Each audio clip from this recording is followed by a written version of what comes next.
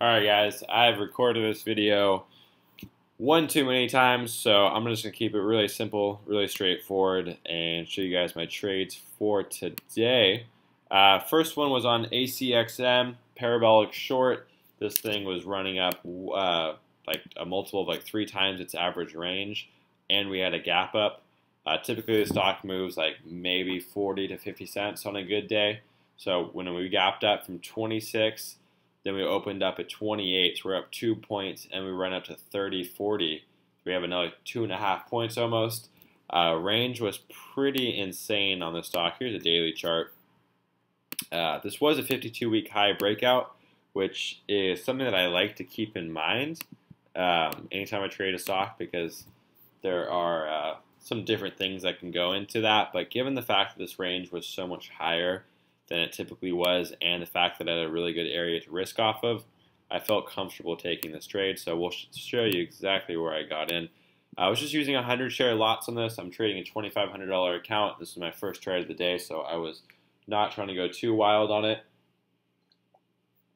But got short in the, let's see, I got short in like the 29.90s, 29.94 area. Ended up covering down at 29.71, so I picked up a couple bucks on this one. Nothing too crazy. Looks like it actually ended up fading pretty much a point for my entry. So the reason I got out so quickly was because it was holding this $half mark around the 29.50s, and I didn't really like that. The fact that it was earnings, huge multiple, or not multiple, huge momentum. And the fact that it didn't immediately fade off of that was kind of worrisome. So I started holding this level, and I said, you know what, my first trade of the day, I'm going to take a small win and move on to the next. So, you know, coulda, shoulda, woulda, but I'm happy with that trade. It's good to start off the day with a single just to put some confidence and some money in your pocket. So next trade of the day was SATS, another parabolic short. So this was not an earnings play. But similarly, this was a stock that's trading way outside of its range. I mean, the day before it traded a $1.50 range. Today, so yesterday it closed at 50, and then today it wound all the way up to 55. So a 5-point range, and it did it in 1, 2, 3, 4. Did it in like 10 minutes. So this is something that's pretty unsustainable in my opinion, especially in the fashion that it went up. So if I can find an area to risk off of, I'm going to take that trade all day long. So I actually ended up taking 2 different trades on here. I have them marked off with these little circles. They might be more confusing than actually helpful, but my first trade was at 641. I was in at, let's see, I was in at 55.10. Looking at this as the high and expecting it to run up there, test it and roll over, but the thing is for whatever reason I spooked myself out. I saw it run up there. It went, strictly to my plan. I knew that there was a potential that I could test this high, and it tapped up at 55.60 was the high of this candle, and for whatever reason I exited my position and then got right back in. So really terrible trading on this one right here. I have no clue why I did that. I think it was partially just the first day in the market. I was a little rusty, a little nervous. So, yeah, not the best one, but my trade management was on point. But I took a small loss on this one, got right back in the mid-30s, and rode this thing down. Where did I exit out on this one? I rode this thing down into like the 60s, I believe. So, caught a good couple like 50, 60 cents on this trade. Again, I'm using a 100 share lot on this one, so nothing too wild.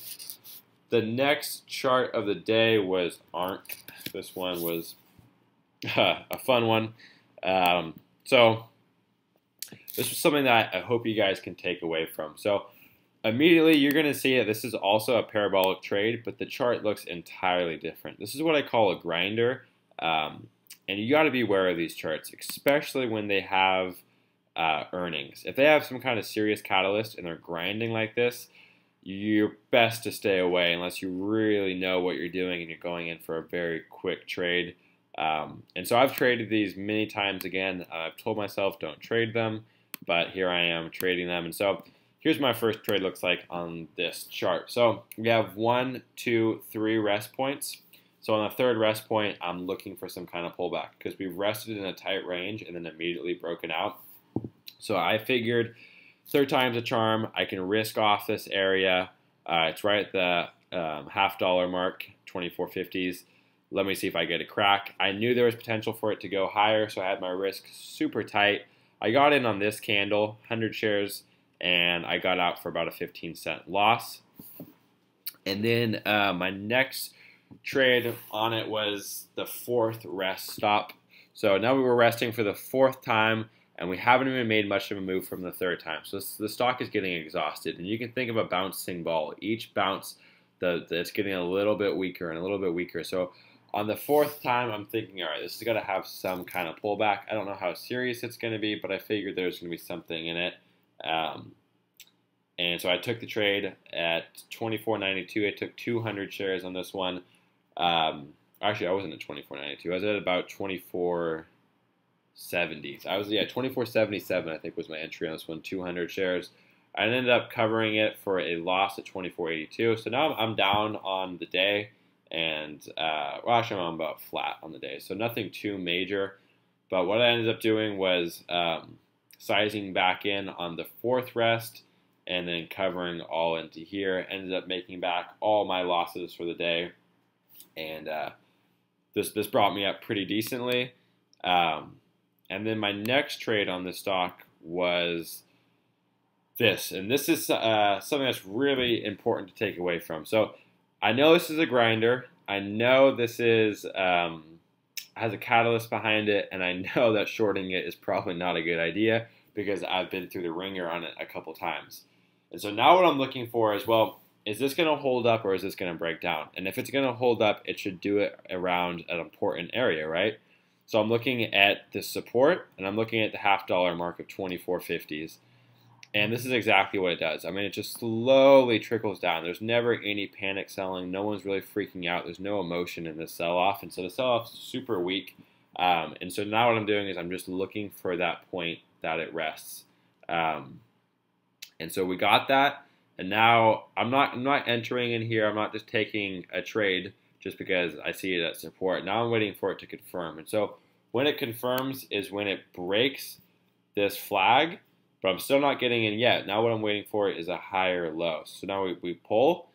And because a lot of times a flag, you'll get a pull and then immediately it'll just rip down. And so I'm looking for it to pull up and create a higher low. And that's exactly what we get. So 24.50 was the previous low. And then you're up here at 24.56. Then you get a nice strong green candle out of there. And so this is when I entered in 300 shares.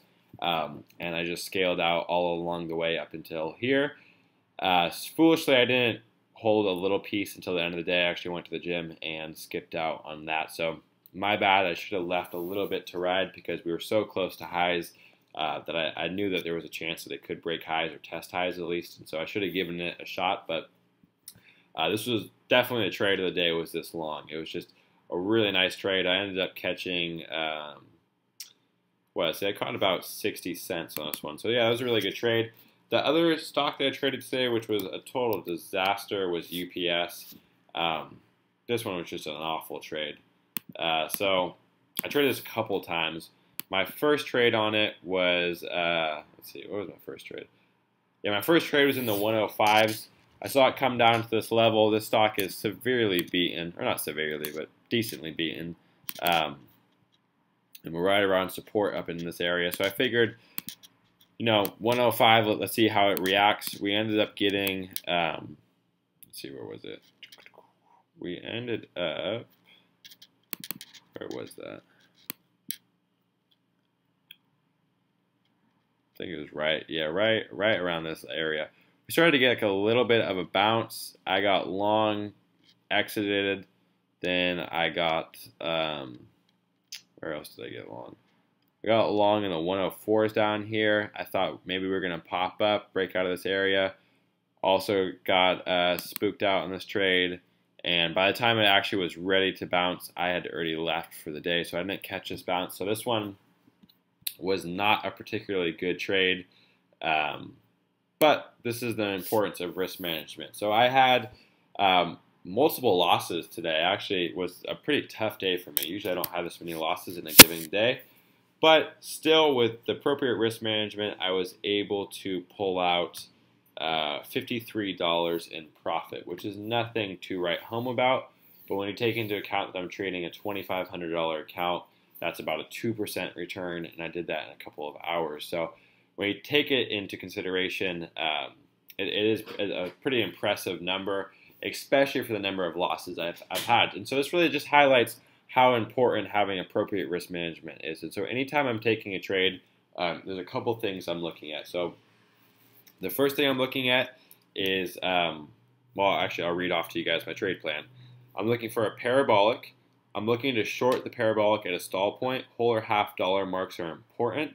Next, I'm looking for an area I can risk off of. How can I manage my risk, and what's my potential reward? What would be a probable exit, and does it line up? I'm looking for at least a 1 to 3 risk to reward.